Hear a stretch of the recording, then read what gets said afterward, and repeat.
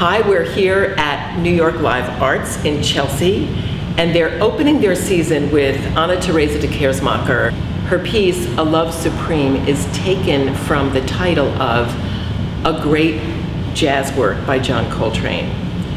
Like jazz in music, De Keersmaeker is mixing set work with improvised work. She actually made this work with a co-collaborator, Salva Sanchez, in 2005. They have redone it just this year for 4 men, and each of her 4 dancers is connected to one of the musicians. Last year, De Keersmaeker's Vortex Temporum came to Brooklyn Academy of Music, and another version of it came to the Museum of Modern Art, and it was fantastic both times, like a cyclone. I mean, it hit the Museum of Modern Art with the music and the piano turning around and spinning, and people were like, what happened here? She really breaks all borders. The claim in the press release is that these dancers are in search of happiness.